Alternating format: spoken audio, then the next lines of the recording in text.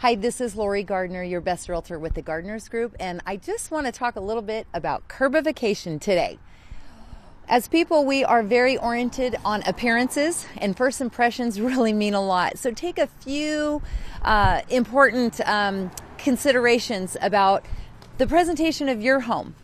We love the pictures that we look at on these homes on the inside, the kitchens and all of that, but the first impression at the curb really sets things off. There's a handful of things that I've listed here that you could do to really draw people in. Remember, a few flowers, colored pots, maybe some trim on the house, a beautiful, nice front door, fresh coat of paint. It'll make all the difference in attracting buyers to walk up and inside your home. Thanks. Look at my email today and let me know what your curbification ideas are.